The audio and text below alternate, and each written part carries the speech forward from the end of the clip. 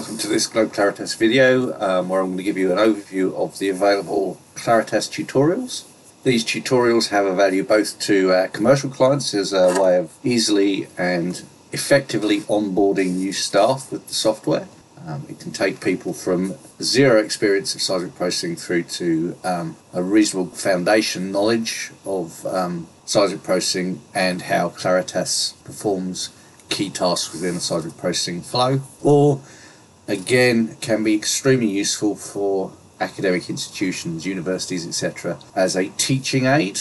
We like to think of it almost, certainly for our 2D marine and 2D land tutorials, as a seismic processing course in a box. So it allows you to basically deliver a Processing 101 course to your students effectively and easily, rather than having to build that entire course for yourself. So I'm just going to give you an overview of the tutorials that are available and what actually comes with each tutorial. So you can see on the screen here that we've got basically 5 tutorials listed, from our advanced marine through to our 2D land one at the bottom of the list here. So basically, in terms of probably the two most important, certainly for people starting with the software and in terms of the course in the box concept, are the V70 2D land and V70 2D marine projects. So again, if I basically go to the projects thing up here and select to start with the 2D marine, so each project or tutorial comes as a Claritas archive of that project, so it can be easily restored using the restore option on the projects tab, and in that project you get the initial raw seismic data. We have reformatted from SegD or SegY, whatever the original format was, purely for ease in the tutorials. It makes the data sets more manageable in size and easier to work with at that initial outset. You also get typical job flows for testing and running production. So we have everything from a basic view job through to your amplitude recovery, swell noise attenuation, deconvolution testing, radon application and testing, pre-stack time migration and post-stack conditioning, along with some production jobs using base parameters that we've selected, as well as an output job to create a final SegY deliverable that you could load onto a workstation or something. So as well as that, if I go to the velocities tab and click on isovels as an example and click on the NMO file, you can also see that we get a bunch of example velocity fields that can also be used by the user, and similarly we supply basic mutes and geometry information as well, so that you have everything you need to process the data from start to finish. We also provide documentation for the user who's starting to learn Claritas, or the students that you might be running through this basic 101 processing course. So that basically, the tutorial documentation takes you from getting started with the software, so assuming no knowledge of the software at all, how the launch and the SeisCAT applications work, what they look like, etc.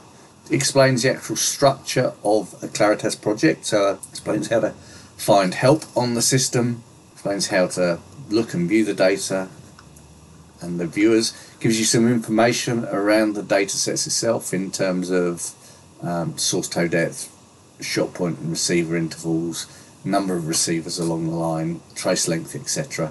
You'll also see occasionally these green boxes, so geophysical comments. So in this case it's trying to explain some of the information around the shots and what's on there, what you're looking for when you're looking at the shots, in terms of what they're dominated by in terms of direct arrivals and refraction energies. Advises you to, in this case, to look at shot ID 200 because there's some low frequency swell noise burst on there as well, and also if you look at shot ID 400, you can see what's described as tail buoy jerk. So the greens are geophysical comments, so they give you some understanding or a little bit more information beyond just do this, do that, about the data set you're working with, or some concept in terms of geophysics that we're playing with. You'll also see sometimes in the project these orange expert user tips. So this is explaining how to do things in the software that might be a more effective way. So in this case, this first one is explaining some of the shortcuts that you can use for adding new modules into the job flow. Rather than always having to click on the app or add buttons, you can in the command line field at the bottom of the job flow type something in. So we're trying to structure the documentation into a base, what to do and step by step, but also some tips and tricks for the software or some underlying additional information about the geophysics and the data set you're working with. So we have that for the 2D marine, and similarly for the 2D land project. The 2D land project, obviously, as well as the basics around some of the things we've done in that 2D marine, also has to broaden concepts around the direct arrivals and how we might use them as part of the processing for land data, and refraction statics analysis. So there's a little bit more complex aspects of processing that in this 2D land project than in the 2D marine. So they both give you a good base understanding of how to process marine data or how to process land data. A bit more involved in terms of applying a geometry for land data sets, so it's a bigger section in the tutorial. And again, direct arrivals, first break picking, and refraction statics is a bigger, more involved section in the 2D land one, whereas in the 2D marine you're really looking at it and going, how can I remove my direct arrival energy? In this, you're looking at how can I utilize it to address near surface weathering layer velocity issues. So those are our two main tutorials, the 2D marine and 2D land. We also have 2D 3D projects. So the 3D land project again is structured similar to the 2D land project in that it's quite a broad scope. It takes you from raw data, in this case the Teapot Dome National Petroleum Reserve data set from Wyoming in North America. Takes you from the raw data which we supply, goes through the creation of a 3D land geometry and binning the data into CDPs in the 3D land sense, through denoising, refraction statics, residual statics, DMO, and post-stack time migration. So a fairly robust 3D processing flow for land data. And again, the tutorial documentation is very thorough in covering all those aspects for that processing. We also have a 3D marine. So 3D marine is slightly different in that it's very much focused on delivering the user an understanding and basic job flows on how to add the navigation data that's supplied with the project into the seismic trace header, and then how to bin that seismic traces into a 3D grid, so applying and adding 3D CDPs and inline crossline information into the seismic trace header, and then creating a fold map using a partial by stacking the data into one volume. So what we supply in terms of data for the 3D marine is just single sample concatenated seg-Y data sets of the original concatenated seg-Ds that we were provided with. So there are approximately 65 sequences recorded on these 6 C-seg-Ys. And then basically the job flows go through extracting each individual sail line, merging with the P190 navigation data for that sail line, binning, and then outputting. And then the second job is a partial stack job that basically reads that in, sorts to CDP, stacks the data, and then we can take those partial stacks, merge them all together, stack them as one volume, and create a fold map for the data set to show that we've got all the sequences and all the data we're expecting.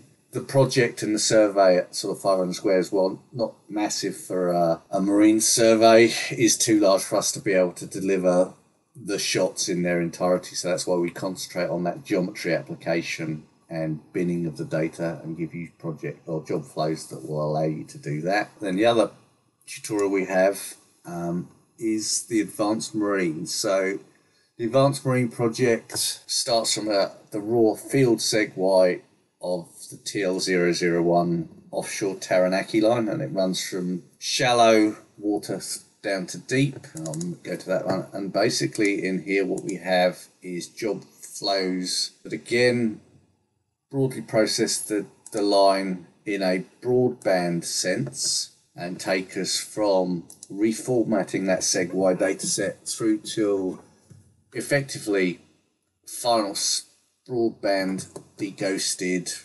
demultipled stack section. And the processing steps we take through that are running a 2D SRME, which is required because this goes from shallow to deep water, so there's some obvious multiple trends in there. A robust and adaptive subtraction approach that works both on 2D and 3D data sets, so is a good example job flow for people wanting to run adaptive subtraction in Claritas. Taupe deconvolution and swell noise attenuation, and two approaches to that, a sort of filtering, a flag filter drop approach if you like, and a approach using our DU swell module, which uses a wavelet transform approach to separate, identify the swell noise, remove it or attenuate it, and then reconstruct the affected frequencies. A receiver deghosting job flow, a source deghosting job flow, high resolution PRT radon demultiple, pre-stack time migration, a high density velocity analysis workflow that we have, and then post-stack broadband processing, so applying inverse Q and spectral whitening to basically just massage and further broaden and improve on the benefits that the source and receiver deghosting had already applied to give a full broadband solution for the seismic line. And again, this project comes with examples of mutes for the Taupe domain processing, velocity fields, etc. This project, the Wavelet project and 3D Marine project, all rather than full PDF documentation showing each step, come with PowerPoints which explain key parts of the processing. And then the last project I'll talk about is our Wavelet project.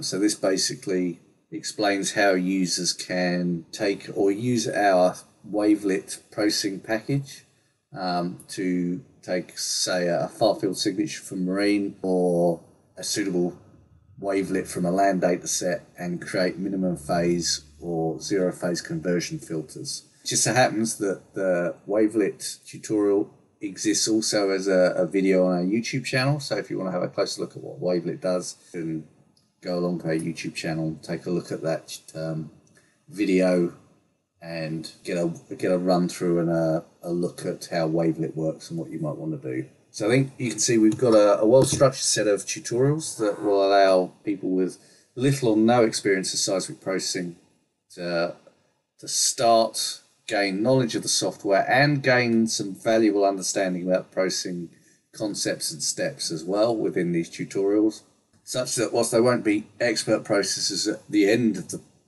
working through the tutorials, they will have more confidence in what they're doing, a better understanding of key concepts, and enough knowledge to be able to ask the right questions of you. And certainly for students, whether that's at bachelor's or moving on to MSc or PhD, gives them a grounding, a good start, such that if they're using seismic data in their projects, that they can build on this knowledge with the help of either their supervisor or certainly the support of our help desk as well, to develop and understand and get a better understanding of seismic processing and get a successful result out of any data sets that they're working on. So if you are interested in our tutorials, please do contact us and we can give you access, if you're a Claritas client, to the tutorials to download and have on your systems for people to use when they need to. They are a good resource, for example, job flows and workflows for key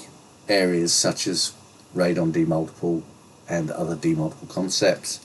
And if you are a university that needs to develop a course includes some level of seismic processing. We believe that these tutorials are an excellent tool for people in that they remove the burden of building an entire course from the lecturer or person who's running the course, enables you to concentrate on the key areas that you need to in terms of adding additional collateral such that you can develop on particular concepts as you need. So do contact us if you want to have a look at this as a teaching tool, and yeah, thank you and goodbye.